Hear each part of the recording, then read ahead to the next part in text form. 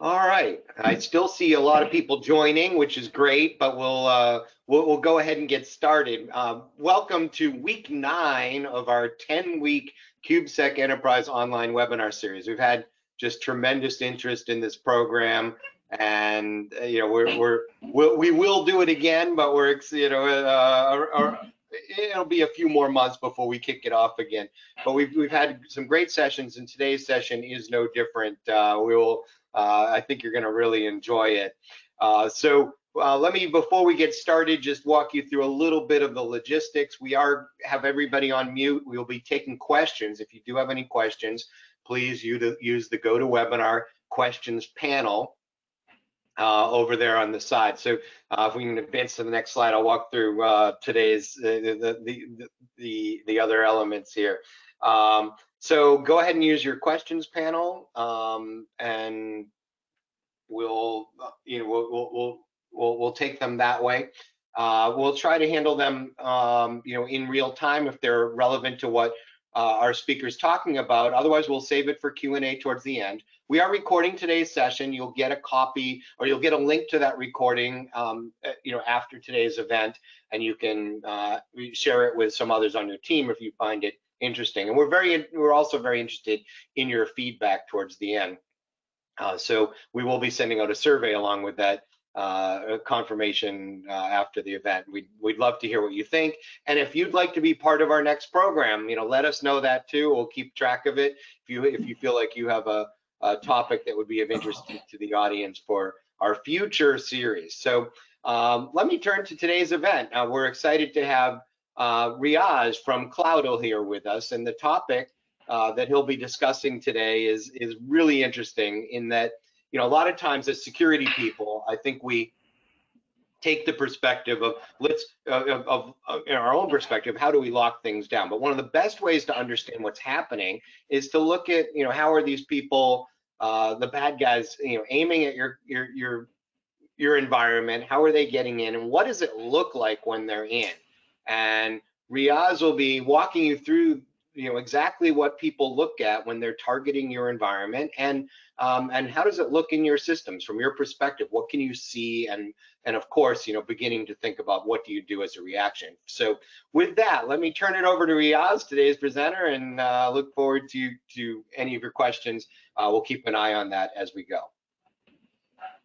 All right. Thank you so much, Andy, for that. Okay. Good morning and good evening, folks, for people joining with us from different parts of the planet.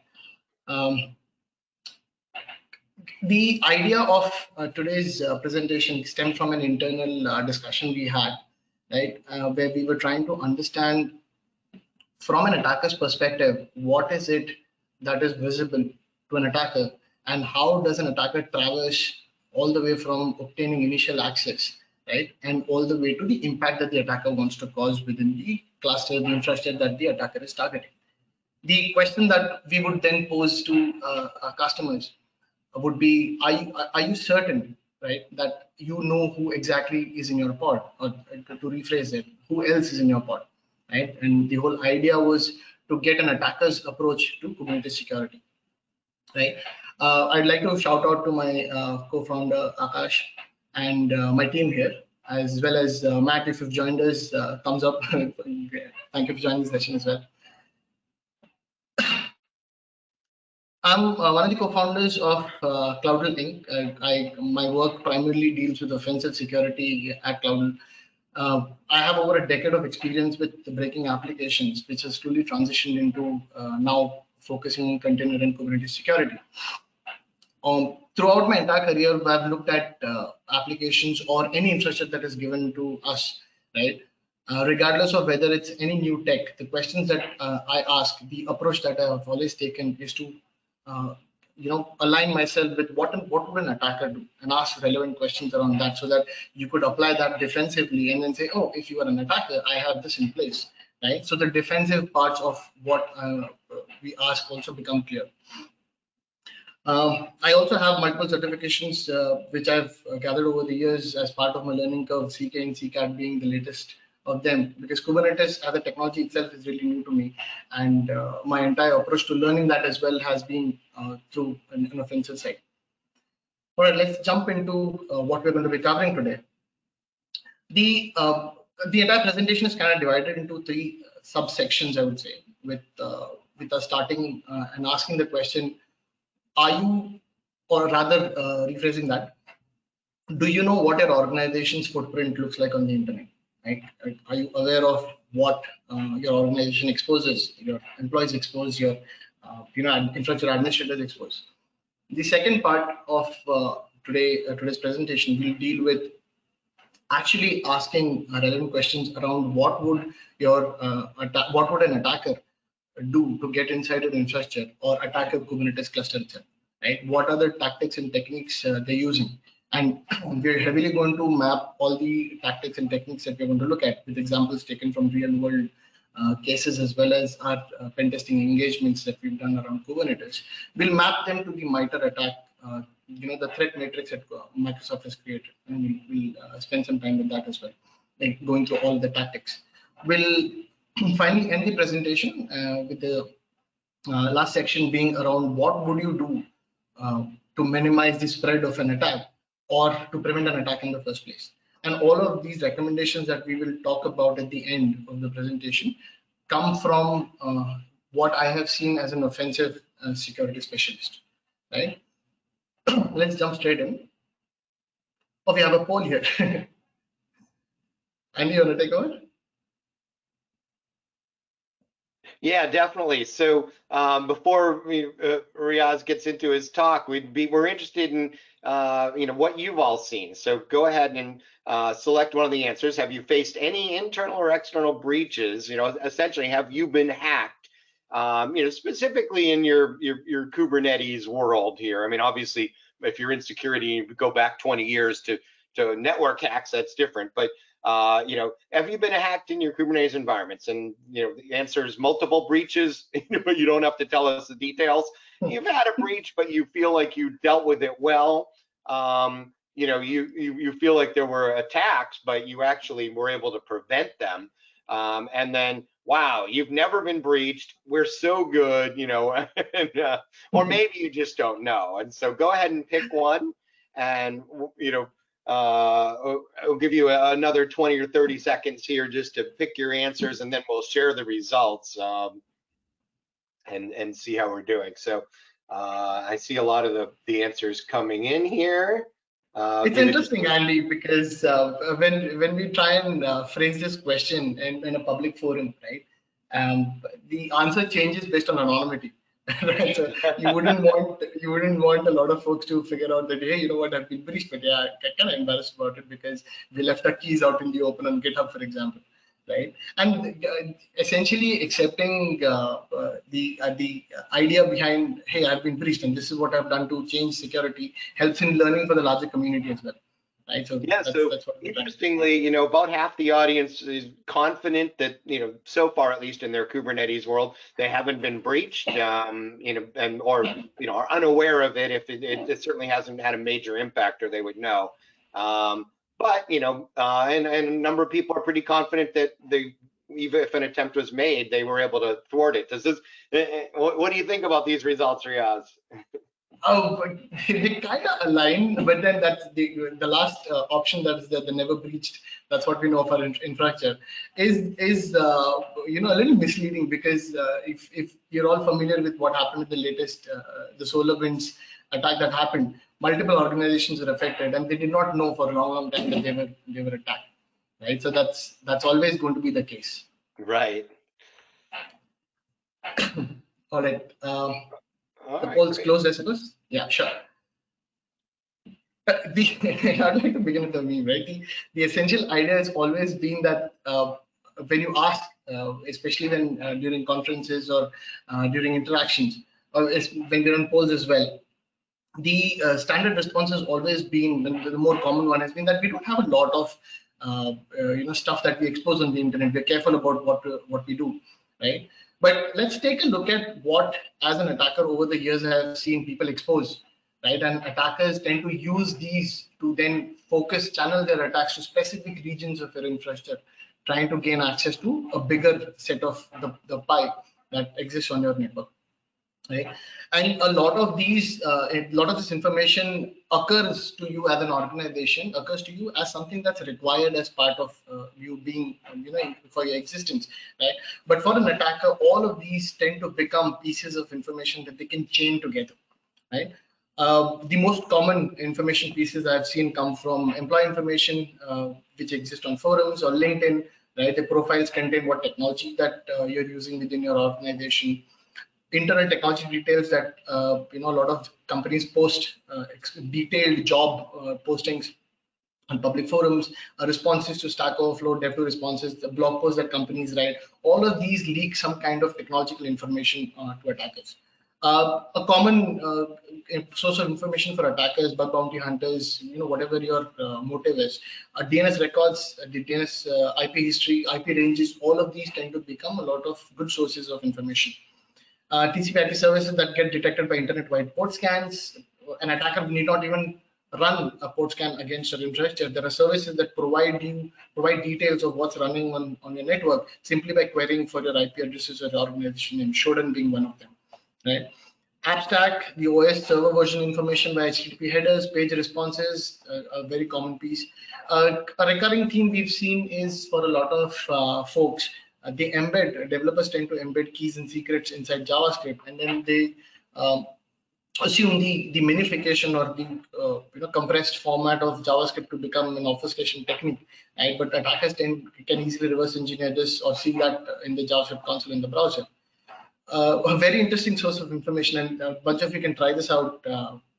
Look at the PDF file properties that exist for file uploads on your own website, right? As an organization, we produce a lot of content. We may have ebooks, we may have spec documents, we may have job postings, documents that are hosted on our websites.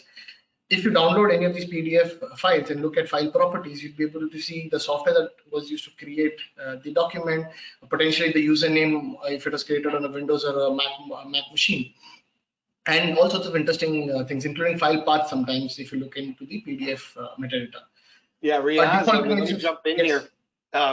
We've had some data from our own threat research team at Aqua, and what's fascinating is when they'll do honeypots and they'll put up a new Kubernetes cluster, and it's a matter of minutes before people are attacking it. Like you said, those port scans and everything else, the DNS, IP ranges, all that stuff. They've automated the process of finding new places to go, so it doesn't take much.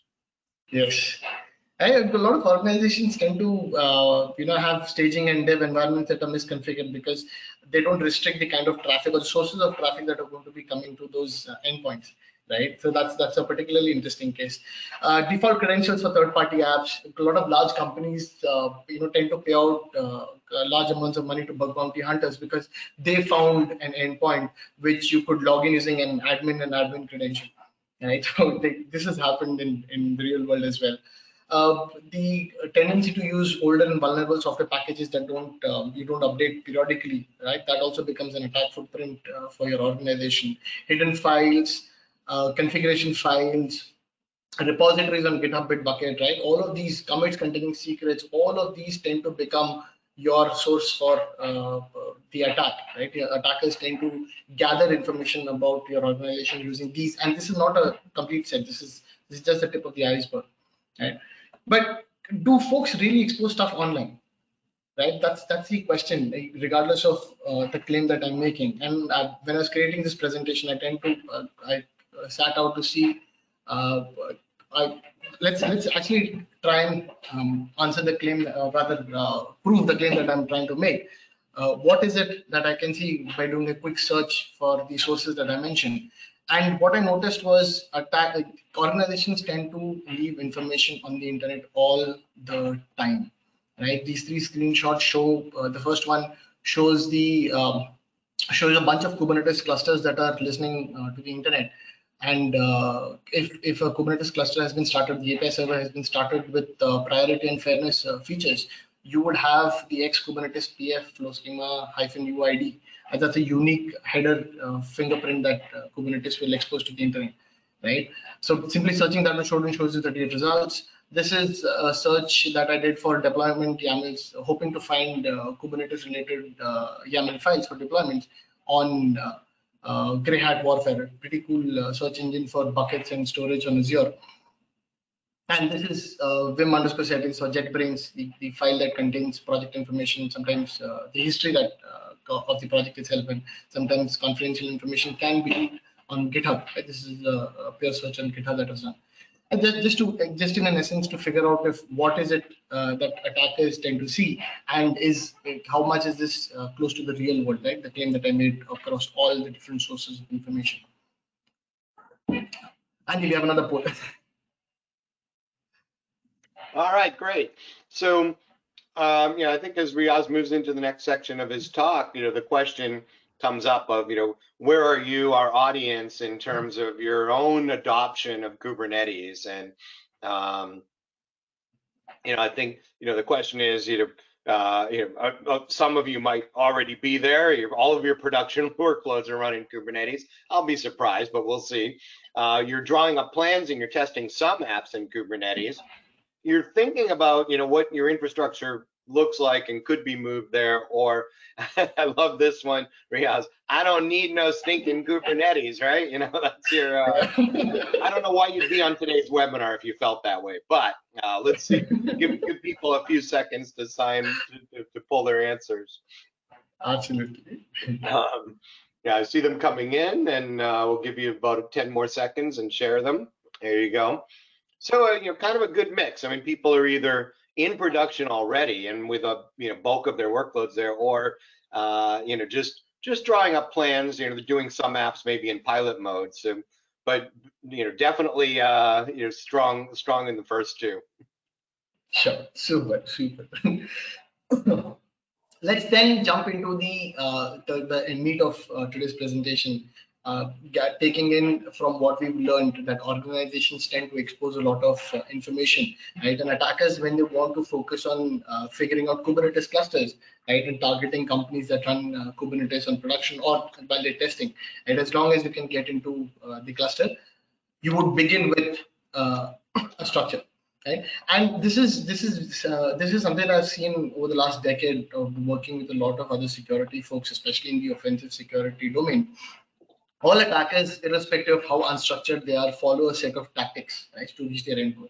I am extremely unstructured in my real life, right? In the real world, I tend to have notes all over the place. I'm extremely with a very short attention span. Regardless of what your structure or whether you have a structure or not, attackers will follow a set of tactics to reach their goal, right? And each of these tactics, you could consider them as milestones. They tend to have techniques by which the tactic is fulfilled, right? And I'm trying to slowly build into what the MITRE ATT&CK framework looks like, right? And depending on the technology that is being targeted, the tactic may differ, but often aligns with the attacker will perform initial discovery. There would be some amount of code execution. There would be an escalation of privileges. You'd want more, right, from your access that you've obtained. There's going to be persistence in some form or the other. There's going to be evasion or evidence removal in some cases where the attackers don't want others to know that they're there, and eventually ending with an abuse or impact of whatever access you've obtained, right? All of this maps to what the MITRE ATT&CK threat matrix is. In a sense, this is a globally accessible knowledge base of adversary tactics, explaining what an attacker would do across different technologies and the techniques that they would that they would use for attacking those technologies, right? And all of these are based on real world observations, and the link is right there if you want to take a look. Several matrices have been created for various tech verticals, right? You have Windows, Linux being the most popular ones. You have AWS, GCP that have come out, right? And a bunch of mobile OS tactics and techniques as well. These can be used by both offensive security folks as well as defenders, right? Offensive security folks, obviously, the information is straightforward. You can pick up a technique and make, oh, this is what I need to do to, complete this tactic within the framework. And for defenders, the information is equally useful to identify the attack path that an attacker would take, the bad guys will take, so that I can build my defense in depth based on what I see, right? Microsoft created a similar threat matrix for Kubernetes, and that's going to be our focus for today's presentation. We're going to take a look at what the MITRE, this is not exactly the MITRE attack threat matrix. Essentially, this is Microsoft's version of using the threat matrix as a framework, in the framework, creating one for Kubernetes, right? An attack like threat matrix for Kubernetes. And most of the techniques that are going to be mentioned within the tactics, right? Bunch of them are repeatable to achieve different tactical milestones. Okay. So a simple way to read this, if you're looking at this for the first time, a simple way to read this table is the ones in blue, the initial access, execution, persistence, are tactics. Each tactic has techniques that attackers use, right? And this particular table is focused on Kubernetes. Okay, let's jump into taking a look at what, and I'm going to cover examples from, I'm not going to cover all techniques. That's just going to be a whole day session if I jump into each one of them, right? Given in the time that we have, let's take a look at some examples from each tactic, a technique from each tactic, and see what it looks like in the real world. Okay, from initial access, let's take a look at one of the most common ones, which is the exposed dashboard, right? In initial access, for the tactic to become pliable, you have an attacker figuring out an exposed dashboard, right, for the Kubernetes cluster. When you say exposed dashboard, we're talking about the Kubernetes dashboard, right? The screenshot on the screen right now that you can see was taken by the the amazing folks at redlock.io, right? When they were researching what kind of dashboards or Kubernetes dashboards are visible on the internet, and they ended up on this particular dashboard. This dashboard belongs to Tesla, right? And this does not have any authentication or authorization. Simply browsing to that endpoint allowed them to browse the Kubernetes cluster configuration, right? And from the secret, they were able to pick out AWS S3 credentials. And this was pretty popular back in, I think this was last year, right? Covered by a lot of major news agencies, where Tesla's Kubernetes dashboard was exposed. That was the news that came out. And I'm going to come back to this dashboard again at the end. There's an interesting story with the impact that they were trying to discover, right? With some things around crypto mining, and we'll touch upon that when we reach the last tactic in the the threat matrix. And, but this is what an exposed dashboard looks like on the internet. And you could reach this either by scanning the entire internet, and there are tools available to do that, or there are services like Shodan, for example. And if you craft your search query properly, you'll be able to find a bunch of these on the internet, right? This is another example of initial access, where an attacker was able to gain access to the files required to create your own kubeconfig, okay, using an SSRF. And in the bug bounty community, this is a really popular bug, because this was an Etsy. The SSRF was used to extract, image by image from the image itself. The attacker was able to extract client certificate, the private key, right, the token, all of that then became part of the query that he made using kubectl, and was able to then gain access to the cluster, at least to specific namespaces. Right? If you look at the bottommost screenshot, you can see that the attacker was able to get a shell into one of the pods that were running. Right? So application vulnerability definitely is a way to get initial access inside your Kubernetes clusters. And multiple large companies have in the past, we've seen this, have exposed their Kubernetes dashboard without authentication to the internet, right? The kubelet REST API ports 10.2.50, which is read write. You can use a curl request to start a pod in the namespace, in any namespace, using if 10.2.50 is open. And then 10.2.55 from older Kubernetes, they're still exposed. 10.2.55 allows you to read Kubernetes configuration. That's a read-only port, right? And both of these are widely still accessible for older versions of Kubernetes running out there. Application vulnerabilities is one of the most common ways by which attackers can gain access to your cluster. You're looking at vulnerabilities like any vulnerability that especially can make a network request, because you then use that to read configuration data, and essentially you need either the access to a dashboard, or you need access to the kube configuration file. Right? So vulnerabilities like SSRF, your LFIs, path traversals, arbitrary file downloads, right? All of these vulnerabilities that allow you access to the backend would give you, some level of access to the cluster. So that's what your initial access is about, right? Moving on to the next tactic that attackers use, right? And execution being the eventual outcome of this. And you've gained some level of initial access. Now you want to move to executing your custom code. And the screenshot that you have that's visible on screen, the left screenshot is a YAML description of a pod that when applied to your cluster would give you access to the underlying node itself, right? And because the host PID is shared, right? The host PID is set to true. It's shared with the underlying node that is running the pod. You can actually access the process that's running on the underlying node, right? And new container being the technique that I'm talking about under execution.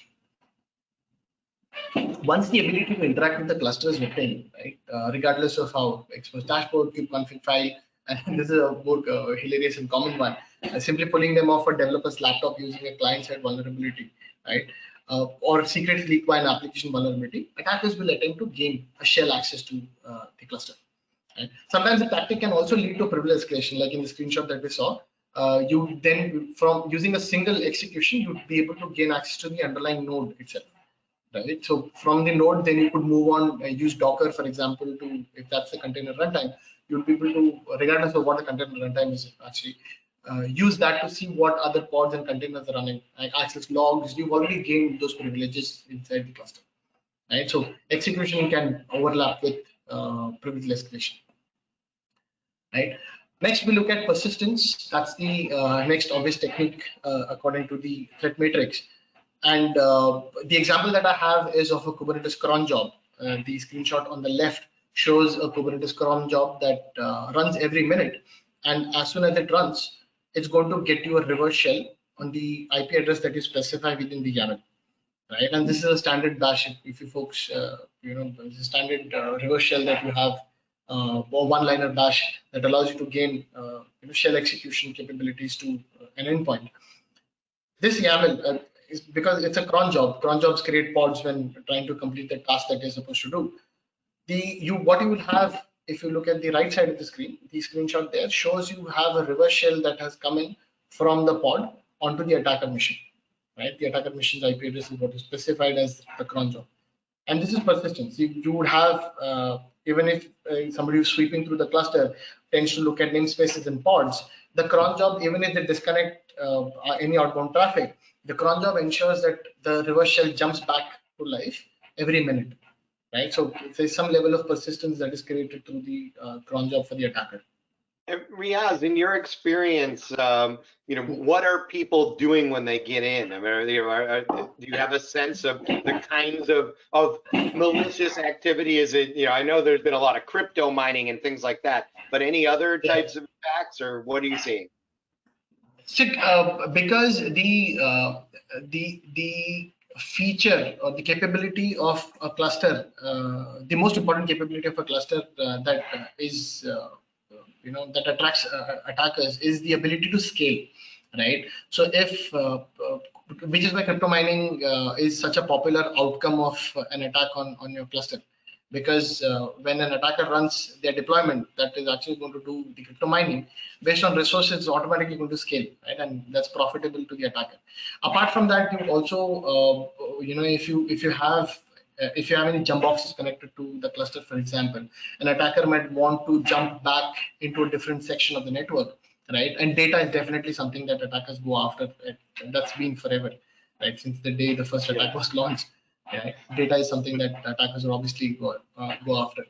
And crypto mining is kind of unique to Kubernetes, like you say, because you've got these almost unlimited resources, and the first time you find out is when you start seeing your costs of your AWS or Azure environment going crazy, right? Yeah. And the interesting thing is that for extremely large enterprise environments, right, where their AWS and Azure or GCP builds are anyways in the tens of thousands of dollars, starting a deployment that does crypto mining would not raise a lot of eyebrows, because the builds that would come out would essentially it look like it's part of the workload bill that they would get every month anyways, right? So they're hiding in plain sight. That's the kind of reference I'm trying to make.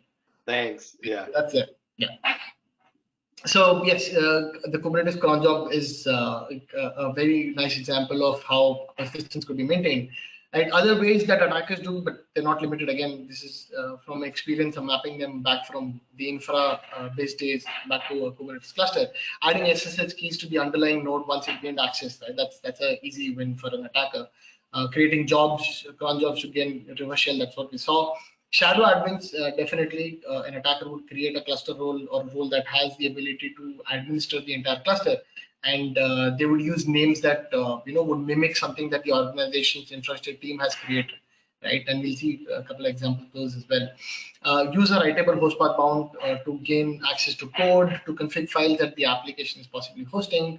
Reuse secrets, and a lot of organizations, I was trying to get to this, a lot of organizations, individual organizations tend to reuse secrets, depending on what kind of workload they're running, right? Could be an app, could be keys that they're, attempting to have across different staging environments or, dev environments. But key reuse and secret reuse is a definite thing that a lot of organizations still deal with, right? Storage of secrets inside config maps, for example, which is not recommended because config maps are supposed to show configuration information.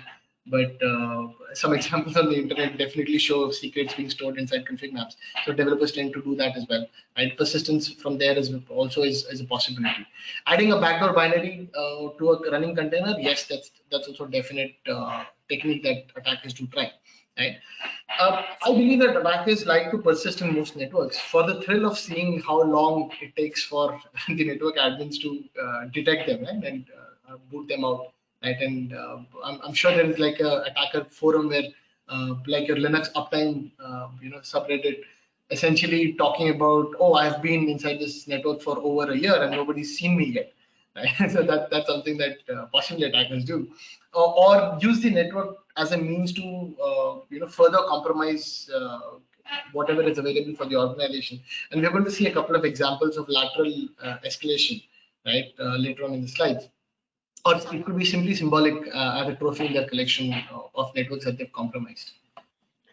Moving on to privilege escalation. Do you see people actually sharing any of this on the dark web? I mean, has it reached a point where people will say, "Hey, I got into this one," and letting other hackers have that same way in?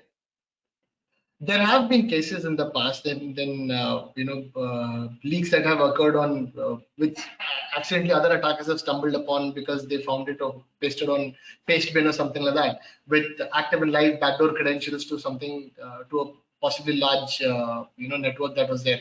Facebook had a bounty that they paid out for an application that was compromised by a bug bounty hunter. But what the bug bounty hunter realized was, post him compromising the application, he saw a lot of shells that were already planted inside the application, right? And this was also covered in the media, right? So I think it's a definite possibility that attackers do share, trusted attackers especially, they share their trophies with each other, or if you need some kind of access to a different network environment, hey, here's one, like take this off my shoulders. And so that's possibly that's something possibly is happening out there. All right, so we have the next tactic, which is privilege escalation, which is the example that I have here is of a cluster admin binding, right? And this is on my home cluster that I was running, and I created like a bunch of cluster roles that have the cluster admin binding to them, right? And the steps to create that are there in the screenshot. But essentially what this would allow is, if an attacker is able to gain access to a cluster role, right, that has the ability, or rather is bound to the cluster admin cluster role binding, the token that is generated from the secret, the token that is extracted from the secret, would give them complete access to the entire Kubernetes cluster. And you could use this token inside your curl request directly to the API server. You could create a kubeconfig file, right? But essentially giving you access to the entire cluster. And a lot of third-party software that you install, any workloads that you deploy, right? Kubeflow being one of them, for example, which is a standard ML AI workflow-based product on top of Kubernetes. When you deploy that onto your cluster, and if you've not counted the number of cluster roles and roles it creates inside the namespaces, that it creates about 4 or 5 namespaces, the default installation path, and it creates over about 70 to 80 different cluster roles, And it's understandable because it does a lot of activity and it requires those kind of credentials. But a lot of those cluster roles have privileges that they ideally should not be having, right? So that's just an example in the wild. And the dashboard, Kubernetes dashboard being another one of them. It's required, the Kubernetes dashboard admin cluster role requires that kind of access. But if an attacker is able to gain access to that token, game over, that they have access to the entire cluster from there. Escalation of privileges is an important step, right, for an attacker to gain access to additional resources. If the attacker wants to be in stealth mode, this is where they would sit around. Right. Couple of examples where which attackers can escalate privileges, reading secrets, tokens, credentials. You pull them out, you try it out on a different cluster that you've obtained, and the token might possibly work. The key user keys might work. The managed Kubernetes on AWS GCP, they have a service token mapped to the IAM platform, right? This is accessible as a mount point inside a pod. If you've gained access to a pod as an attacker inside, you would then be able to access to the service account and the token itself. Detecting which pods are running as privileged pods and then using an exec to gain access to those pods, from there moving down to the node, right? And then from there moving using a Docker command to move to a different section of the cluster. That's again escalating your privileges. And the more interesting one that a lot of attackers tend to do is, especially for managed clusters, if they've gained access to a pod, access to the instance metadata can allow reading of IAM credentials if they've been attached to the instance, for example, right? If you're running AWS now, if you've hosted your Kubernetes on AWS, not on EKS, but on instances that are running inside AWS, and you've attached an IAM cred, using a pod, you could jump to the instance metadata, extract credentials, then move to the cloud, right? So that's an escalation of privilege right there. Defense evasion is something that attackers would definitely want to try once they've gained some kind of privilege escalation, because hey, now I have access to the cluster and I'm kind of administrator inside the cluster, but I want to ensure that I remain hidden, or my traces of all the attacks, the commands that have been trying, they're erased, right? The example that I have, the screenshot here, again, the YAML on the left is of Ubuntu pod that is being created, but with the name that maps or matches something else that's running inside kube-system. If you have CoreDNS, right? Inside kube-system, if you do a kubectl get pods, you'd see a bunch of CoreDNS pods running, right? But if an attacker creates, which is what the right side of the screenshot is, if an attacker uses this YAML file and applies this to your cluster, a pod is going to be created with the same name as a similar name as other CoreDNS pods running, and so it's going to be very difficult to figure out which one's the actual and which is the attacker sitting in hiding in plain sight for you, right? So pod name similarity is a definite defense evasion that attackers do try. The others being the ability to delete logs that pods create by gaining access to the underlying node, and all pods generate logs that are stored in var log pods, and the same link there. The underlying, if you have access to the underlying node, you'll be able to delete these pods delete the log files from the directory, right? The kubectl delete events -all is a very dangerous command, should never be run on prod, but it kind of erases the entire event log of Kubernetes, right, across all namespaces. The attacker could also launch pods in reserved namespaces to match other workloads. That's what we saw with CoreDNS. And the technique that the threat matrix also talks about is to hide their origin IP addresses using proxies, right? Moving on to credential access, coming to the the final parts of what the attackers tend to do. They've now gone from obtaining access, executed their code, they've persisted using a backdoor, using a cron job, they've escalated their privileges using a cluster admin. Binding, they've evaded defenses by starting a pod with a similar name, right? Now they're going to essentially try, and they're comfortable inside their cluster, and the cluster that they've compromised, they're going to now try and see what else is visible inside the cluster in terms of secrets, right? Credentials are extremely beneficial to attackers from the viewpoint of that you can reuse creds if required. And also they allow access to regions that you might not have access, regardless of whether your status is a cluster admin or not, right? Applications, for example, if you want to access the application and from there access data, right? So what you have on the left is me trying to access the Kubernetes API endpoint without any token, and then on the right, I am using the service account mount point to gain access to the token and passing that through a curl request, right? And using that to try and see what is visible to me as an attacker. But the container service account is what I've used here to leak the token, and this is mounted by default in every pod unless you specifically have it written in your YAML to not mount the service account.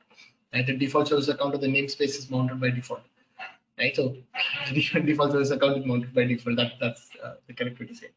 Right, so the token is extracted, and then if the token is privileged, you have access to the Kubernetes API from there. Most attackers will try and identify alternate regions once they've gained some level of access. They would look at resources, what else is visible, what else can you see from your vantage point inside your network, right? They try and reach protected regions which may require credentials that would, otherwise they would hit a 401 unauthorized, right? Some places where attackers tend to find secrets and credentials, the Kubernetes secret store itself, using the service principal mounted within the underlying node, which is what the example you saw. The pod, a pod mounted container service account token, app credits in config maps, pod descriptions, hard coded within application files, right? Any of these places where secrets can reside would be a good place for credential access to for the tactic to be completed. Discovery is a little, I mean, in my personal opinion, discovery comes a little too late inside the threat matrix, right? And I say this because most of the techniques that this tactic has are pretty much useful to an attacker if they're done at the beginning of the threat matrix, right? And for the sake of completion, let's cover this as well. What I have here is a screenshot of a bash prompt inside a pod running on AKS. Right, and because the pod has privileged, it's running in the privileged container, I now have access to the underlying node, right? And if you can see the host name, AKS agent pool, right? I am from there using, I actually didn't need to do this because the attacker pod itself would be able to access the metadata instance endpoint address, which for AWS, Azure, and GCP is the same, 169.254, 169.254, and then extract metadata instance information. The metadata instance information is extremely well documented by all three cloud providers, right?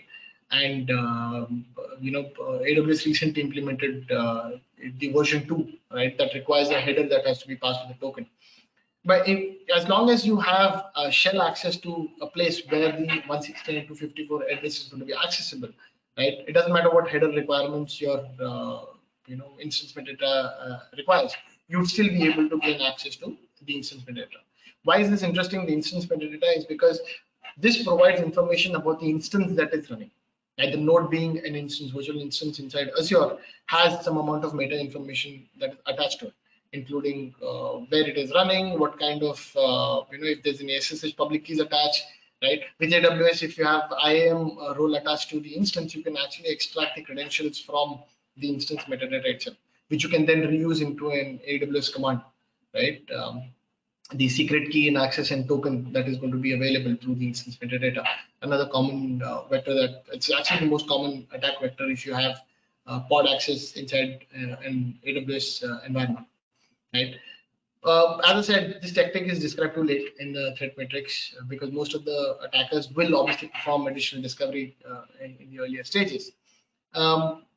A lot of these techniques are already covered, in the beginning of the tactic, the threat matrix itself, either via kubeconfig or service tokens, access to the K8s API service obtained. Right? If an attacker has reached this far, already the privileged access level is assumed at this point in time. We also saw the TCP ports 10.250 and 10.255 that give the attacker read-write privileges to the Kube API server. Depending on what port is accessible and what kind of authorization is applicable to them, right? Attackers also tend to perform additional network mapping using tools like Nmap. Some attackers tend to do this. Some attackers simply would read the service and endpoint information using the API itself, right? That is pretty approximate of that's actually exactly what is running within the network. So you don't need to do an Nmap scan on the pod of the service network from your access that you've obtained. Right. For managed Kubernetes, again, access to the underlying cloud platform is possible through, a service account that's mounted, right, or secrets that are leaked through the instance metadata API endpoint, from moving from pod to the node or from pod to the cloud directly, right? So that's what you'd end up doing in your discovery tactic. As I said, a lot of those are repeats. The same applies to lateral movement as well. If you notice, the techniques that I mentioned in lateral movement are a bunch of things that we've already covered in the past, right? Because as an attacker, when you're moving from initial access all the way to impact, you tend to do a bunch of lateral movement things parallelly while you're moving through the attack matrix, right? This is an example of a dashboard access that I've had. Once I have gained access to a kubeconfig, I can simply proxy access to the dashboard and access it from my local machine, right? And the dashboard itself allows you to gain access to a pod. You can gain a shell, and then you have access to any configuration information from there on.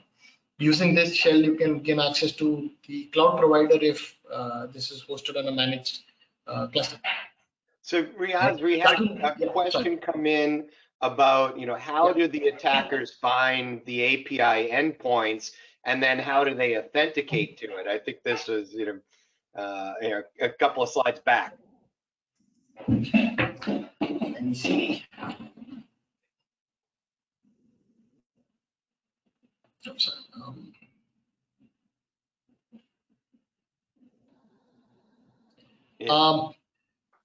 Okay. So the question, I think we're talking about right at the beginning of initial access, right? As I mentioned, to gain initial access, the attacker requires some sense of where the cluster is located.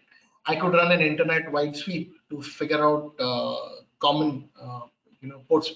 Standard, the API is hosted on 6443, exposed to the internet, or 443. It's an HTTPS API server. It's like any other API server on the internet, right? But identifying that it's a Kubernetes dashboard is a tricky one, because for the default Kubernetes API server, there's no telltale sign in the headers that tells you it is an a Kubernetes endpoint, right? But I showed you an example at the beginning where if you have priority and fairness, for example, features enabled, a specific header comes up in the responses that tells you that this is a Kubernetes dashboard. This is a Kubernetes API server, right? And in most cases, you do require authorization, but there are a bunch of examples on the internet live right now that don't require authorization to access the API server. And this could simply be honeypot sitting out there for people like you and me trying to figure out what exploring, right? But the fact that not all of them may be honeypots is a definite possibility, right? And again, obtaining access to a kubeconfig file because you've compromised a developer laptop, you've compromised an application that's hosted on Kubernetes. From there, the example that I gave was the SSRF bug in Etsy. From there, accessing the environment variables that contains the certificates, right? You could construct your own kubeconfig and then access the API server. So finding the endpoint is port scan away or using an open source of information like Shodan. And authorization is that piece requires some work where you have to either find an exposed dashboard or a compromised image in a registry. Those are the techniques that's listed there. And my favorite being the application vulnerability, using an SSRF or something similar that allows you to gain access, shell access, possibly to a pod running inside the Kubernetes cluster. So it sounds like the authentication, getting past that is the harder part, right? Finding them is easier. Yes. Because see, if you're talking about an application vulnerability, an application that's running on top of Kubernetes, the authentication layer is never reached, right? Because you're using the application which is running on Kubernetes as your window, right? You compromise the app, you're already inside the cluster. You've gained shell access to the pod, right? And you're already inside the cluster. And once you're inside the cluster, you can access a bunch of things based on where you are. You could use the service token, you could gain privileges, go to the node, use Docker, start a bunch of other things, move from there to the cloud, right? Again, as I said, unstructured, but you eventually go through each of these tactics at some point in time. All right, great. Yeah, we've got about 10 minutes left, Riaz. I'll let you get back to your slides, but thanks for that. Sure. Yeah.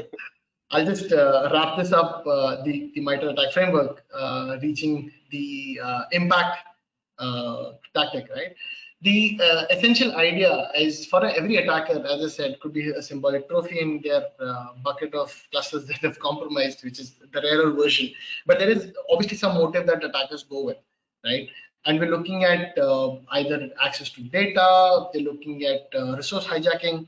In this particular case, this is Tesla's dashboard, Kubernetes dashboard, which the folks at Redlock, when they gained access to the Kubernetes dashboard, and they realized that there was already a crypto mining deployment that was running on inside the cluster, right? And it took time for the folks at Tesla also to discover this. They actually figured it out when Redlock folks told them, essentially because the deployment that was running did not start any large instances or was not using a lot of resources. So they wanted the attackers wanted the crypto mining to happen, but they kept the footprint really minimal so that it didn't flag any monitoring that they had in place, right? So they're kind of a little stealthy. So resource hijacking definitely is something that Andy, you and I spoke about, right? So this is a definite outcome of what attackers would look for, right? The potential endgames, some of them documented data destruction by rolling back deployments, removing volumes, claims if you're a cluster admin, you could possibly bring down the entire cluster, hijacking resources to perform alternate tasks, altering any state to create a denial of service, right? Any of these could be the impact that the attacker would be looking for. Okay, that's this is our tactic that we've taken, the route that we've taken to reach to the impact, right? And we have a quick poll, Andy. We want to get, let's see what everyone says about this. All right, great. Yeah, this is our last poll. And, so, I guess the question here is, how do you ensure security of your cloud infrastructure and cluster today? What are you already doing? So, do you rely on the cloud platform providers to protect it and trust the defaults? Are you doing any kind of, pen testing and internal reviews? Have you done any perimeter hardening, implementing least privileges, following CIS best practices? There's a Kubernetes CIS benchmark out there that, for example, Aqua's KubeBench will help you with. And then you're doing both numbers 2 and 3 with log monitoring, analysis, and alerting. You're all over this. So let's go ahead and give folks a 10 or 20 seconds here to answer the poll, and then we'll share the results. Sure. Looks like we still have some numbers coming in. Yeah. I think this has been a great talk, Riaz. I know we'll wrap up here in a minute, but I think been a lot of questions along the way. We'll get to Q&A before we go. So let's go ahead and share those results. People are pretty confident that they're there. More than half saying they've got this down, and then a bunch more, I would say, relying on some core best practices in terms of hardening and privileges. Nice. What do you think about these answers? Are they consistent with what you see in the real world? Yes. Nobody trusts the cloud platform itself to do the job completely, right? So that was just a filler option that I just want to see what's the distribution around 2, 3, and 4. 4 being, I think, in my opinion, the least that people do in the personally people that I've spoken to. Right? I can't see the share results. So what's the option with the 4th one? What was the spread on that one? What was the statistic? Oh, so yeah, so almost 60% said they were doing both, pen testing and the hardening and least privileges. Yeah. Oh, nice. I think I'm talking to the wrong set of people. yeah. You're looking at your slides or your video. It's always tricky. Anyway, all right, great. Let's get on to recommendations. How do you suggest people deal with this? Right. So I have a bunch of tips and tricks that over a period of time I've collected, especially when I was trying to figure out the whole Kubernetes technology. Right, and coming from an offensive security world, what would Kubernetes administrators do that would that would prevent me from gaining access or figuring out what is the state of a cluster. Right, keeping Kubernetes updated is a no-brainer. This is something that your cloud providers, if you're running it as a managed cluster, this is something that they would take care of as long as you own the upgrade bit, right? I think this version 1.20.4, which is currently what Kubernetes is, right? And they have different patch metrics, right? So some of them, they support patches for a year. I think version 1.18 and below is for 9 months, right? Just be conscious of what your version of Kubernetes is and try and keep it updated. Restricting SSL access definitely to the nodes to only trusted IP addresses is something that you should definitely practice. Using network policies to prevent attackers from jumping between namespaces, right? Even if the attacker has compromised one part of the cluster, they should not be able to see something else, or even if they see, they should not be able to gain access to it using lateral movement within the cluster. Network policies comes to your aid there. Definitely audit your roles, bindings, service accounts, IAM access, look for shadow admins, use your RBAC, the cluster, the Kubernetes cluster provides judiciously, right? Audit all your cluster roles and any role bindings that are there, especially for service accounts, right? That attackers might have created. Scan images in your pipeline using tools. Trivy, as I mentioned, handy, a wonderful tool to identify vulnerabilities that your images may have that may become potential security hazards. Remove deployments that are no longer required, and definitely run pods with a security context where you have a user defined, right? 1001. Definitely say no to it. Right? Today, if you go back and look at your cluster, and if you do a get pods, see how many of them, describe your pods and see how many of them are running as root, right? So that itself could be a problem. Use namespaces to create logical segregation. Do not store secrets in environment variables, especially pod description if you have them. Ensure minimum visibility from the outside, right? It's like a defense in depth approach that you take. Definitely take application security consideration. You could have the most hardened cluster, but if your application is vulnerable, the attacker has a direct door inside your cluster, right? Being wary of suspicious looking outbound traffic, use hardening guidelines, CIs, benchmarks, highly recommended for Kubernetes, and tools like Kubebench that we mentioned earlier to identify potential misconfigurations. Monitoring and creating an actionable roadmap, right, into what a cluster is doing, who has what kind of access, what privileges different components have, and actioning any monitoring alerts that you've got is a definite way to ensure your cluster remains hardened and secure right, at the end of the day. I plan on writing a blog post with expanding on all the tips that I've mentioned here, with examples on how you could do this. I will be creating an actionable blog post, right? For updates, follow us on with our Twitter handle, CloudLink. That's our company's Twitter handle. Closing the talk, our favorite Dilbert, right? This is like a perfunctory, obligatory image that I have on most Kubernetes talks that I do, right?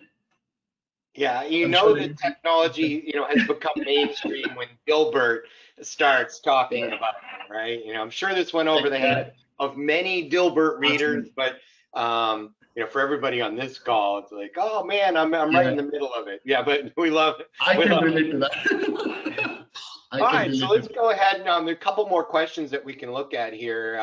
We have just a few more minutes, but again, thank you for sharing this. We did have a number of people say they thought this was great and can they get a copy of it. So we'll be sending that out after, so people will be able to see that. And just to add, the YAML files that I described in the presentation, I'll be tweeting, like a GitHub repo or something like where all the YAMLs are hosted, so you can try them out in your test clusters at home, right? And our Twitter is right here on the screen. That's my Twitter handle. And you can definitely reach me on my email address, riyad@cloudl.com. Take a look at our blog as well. We have a lot of interesting blog posts that we've written and a full rundown of the MITRE thread framework as well. Right, so that's for everyone's benefit. So there was a question, thanks for that. I think people have your email and you can reach out. Couple of questions here. One, in a managed Kubernetes environment, so something like AKS or EKS, isn't the node managed by the cloud provider? And in that case, would the instance metadata endpoint, end up giving up cloud managed node details? That's a good one. So even though the cluster is managed by AKS and AWS, the master node is what you don't have access to, right? But the worker nodes, definitely you can get a shell, and that's the screenshot I had earlier of. Let me try and figure out where it is. Yeah, this is a shell that I've obtained on the worker node, and this is running inside a managed cluster on AKS. Right. So the instance information is aligned, is of the worker node of the managed cluster. And so the information definitely is part of the managed Kubernetes environment, but there's definitely going to be some information that is going to become useful to the attacker based on how you've configured this, right? All right, we have one more question. We're running out of time, but what's the best? Someone said they were looking for your recommendations on the best option for secrets management on AKS. Any suggestions? I don't have any personal favorites Okay. because I'm coming from the offensive background, right? So I've heard Vault is a good use case, but I'm not sure, right? So All right. No, yeah, I think a lot of people are using Vault in that environment as well. All right. Well, let's go ahead and wrap up. Thanks again. Great talk. I think it's just so it's so great to see from the perspective of the attacker and what it looks like, and the really technical presentation in terms of how things really look and work. So thanks again. And for those of you, you'll see a link in the GoToWebinar meeting to next week's session and the topic, which will be taking the work out of network policy. And this will be our 10th of this series, and you'll have that and you have the link to register as well. So you can stop by the aquasec.com website and just sign up if that's easier. But thanks again, Riaz, and appreciate you sharing your knowledge with our audience. And everybody have a great day and stay safe. Thank you so much, Andy. Thank you so much, Andy. Take care. Bye, folks.